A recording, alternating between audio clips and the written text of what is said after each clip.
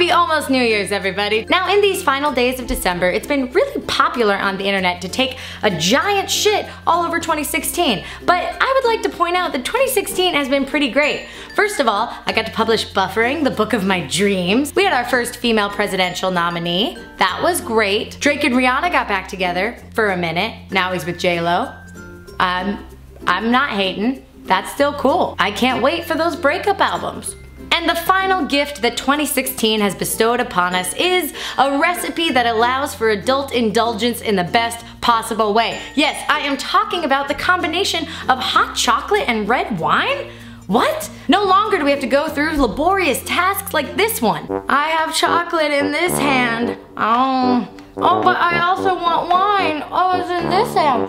Oh my god, this is taking so long. No, in fact, the latest and greatest food cooking craze actually just combines red wine with hot chocolate. How do you make it? Well, here you go. First, you take a saucepan and you put it on a hot thing. Then, you're going to be adding your flavored chocolate powder of choice. I'm using this one because I love the shiny packaging. After that, I'm going to be using some lactose-free milk, not only because it's easier on the tummy, but also lactose-free milk is always sweeter than regular milk because when you separate the lactose enzyme, it turns into sugar. So this adds an extra touch of sweetness to what might possibly be a very bitter chocolatey drink.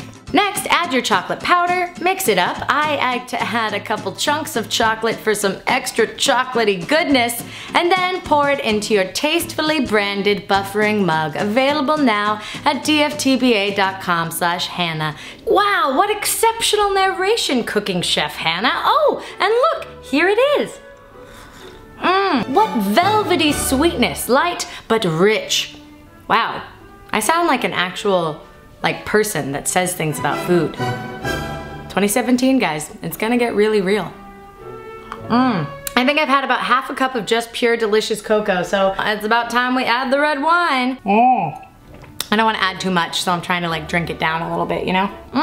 Okay, here we go. Whoa, oopsie, spilling wine all over the floor. It looks a little bit like that one time I made stew, which, you know, we don't talk about. Cheers to you, 2016. You gave us a little, that then took a lot of things we really loved. Let's see how this goes.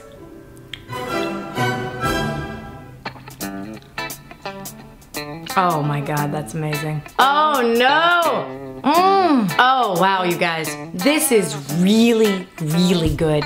I don't know if it's idiot proof and so I didn't mess it up, but this tastes amazing. I recommend you follow that exact recipe I did. The wine I used was 7 Deadly Zins. The milk I used was, as you saw, Lactaid, and the cup I used was this gorgeous beast. Whew, this is so good, I'm starting to sweat. It tastes kind of almost like a rose.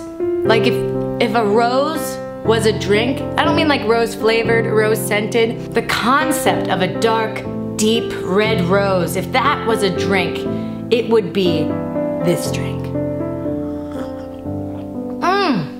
Wow.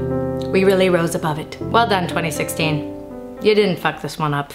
Happy New Year, guys. I hope that you enjoy making this recipe. If you do, tag me, tweet me, Insta me. You know how it goes. Click like and subscribe to this channel if you want to see more videos like this. And as always, have a great day. See you next year.